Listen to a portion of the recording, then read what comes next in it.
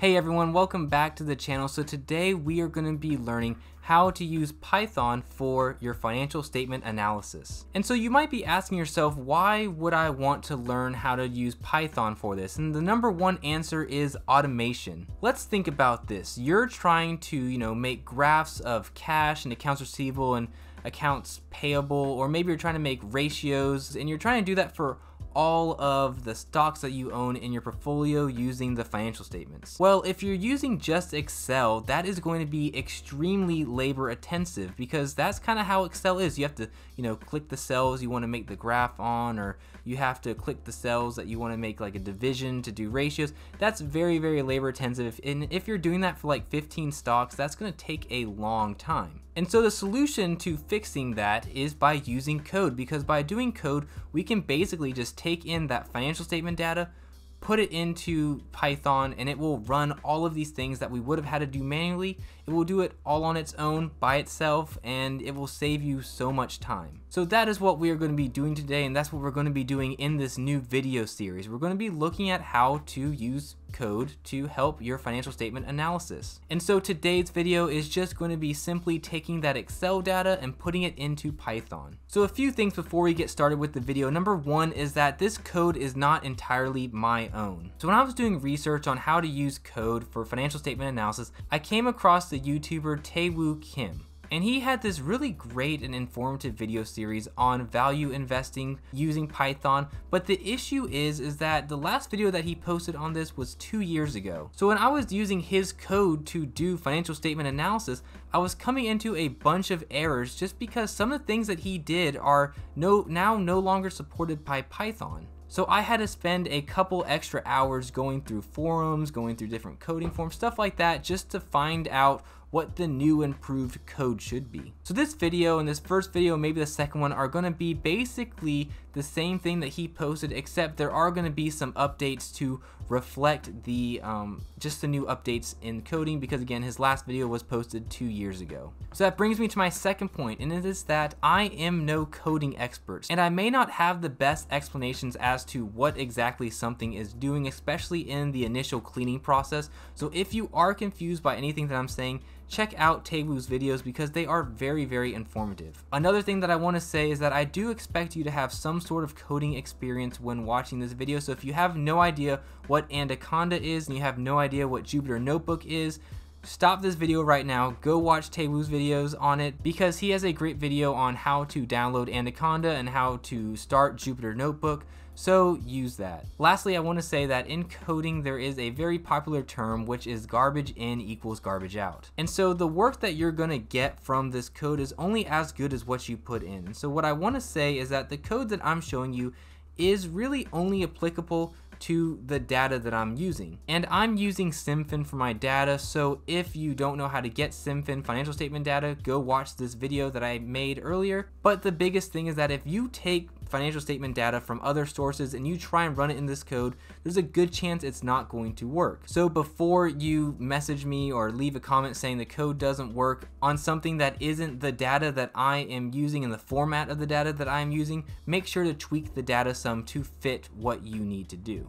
Alright everyone, let us now jump into the code. Alright everyone, so to give you an idea of what we're going to be doing, the first thing that we need to do is download the SimFin data. So I'm using the standardized data. So what we have to do is we're going to take this Excel format that we have and we're going to turn it into something that looks kind of like this. And so here is the steps and here is the code, and I have all the code in the comments if you just want to drag and drop it too. So step one, understand the data that we're going to be using. So just get a good read for the format, right? So we download this from SimFin. So row one, we have this data provided by SimFin. That's going to be going in.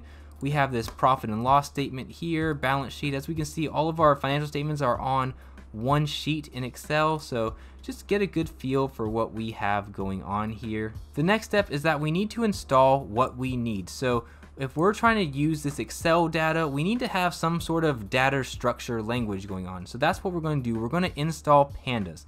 So the code is going to just be conda install pandas. And if you have Conda, it should already be there. So you should just get a message that says, it's already installed. So that's just fine. That's good. And then last thing we're going to do is do import pandas as PD. it should run and we're good to go. We have pandas in ready to use. The next thing is that we're going to bring in our Excel data. So here is the code for it. We're going to name the variable df, and it's going to be df equals pd.read Excel, and then we need to find where on our computer that spreadsheet is. As you can see, I have it on my desktop in a folder, and here is the file name. And I'm going to do just a brief cleaning on that. I'm going to say df.dropna. Alright, so the next step, what I'm going to want to do next right here is I want to separate up the profit and loss statement, the balance sheet, and the cash flow statement. And for what we're going to be reviewing for today, I'm going to be showing you how to do the profit and loss statement. But again, the balance sheet, the cash flow are basically almost identical. So if you understand what we're doing for the profit and loss statement, you'll understand the other ones just fine. And I have the code for them down below, like I said.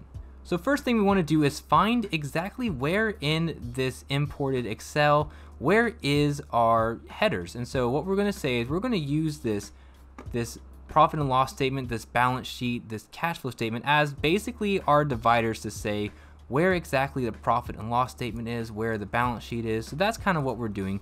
So first thing we need to do is we need to find where that is. So I'm going to say, all right, we're going to name the variable index_PL, and I'm going to locate where the profit and loss statement is in here. And as you can see, my result was a 1 because our profit and loss statement was in this one row right here. So there we go. I located it, and I also ran the same thing and I located all of the other financial statements. Alright, so now that I located them all, I want to make just my profit and loss statement. So if we look here, what I want is I want this. I want this.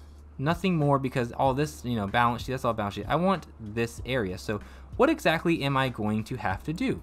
Well, what I'm going to do is I'm going to say, let's locate where our profit and loss statement is and where our balance sheet is, because as you know, the profit and loss statement is kind of this area between, the beginning and the balance sheet. So my first code says df.pl equals df.locate index to index balance sheet. So I'm saying, all right, we're pulling all of this stuff from here down to the balance sheet. And then at the end of it, I say -2, 1. And what that means is that, as you can see, I don't want these last couple of things, so that -2 is getting rid of these last 2 rows, and that 1 is getting rid of that 1 right here. So what pulls in is just this area and all the way to the right. And as you can see, this is what was pulled in, exactly that.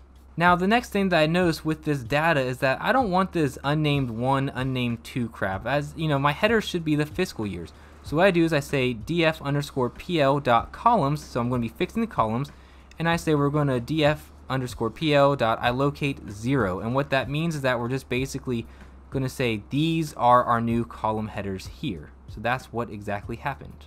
So far we're looking really good. However, I don't want these random numbers off to the side, so that's my next set of code. Is I'm going to say we're going to basically make the index, this row or this column of the in million USD column right here. So what I'm going to do is I'm going to say df_pl.set the index, and I'm going to say we want that in million USD column, and I'm going to say inplace true, so just overwrite that data, and as you can see here, it gets rid of those random arrays of numbers.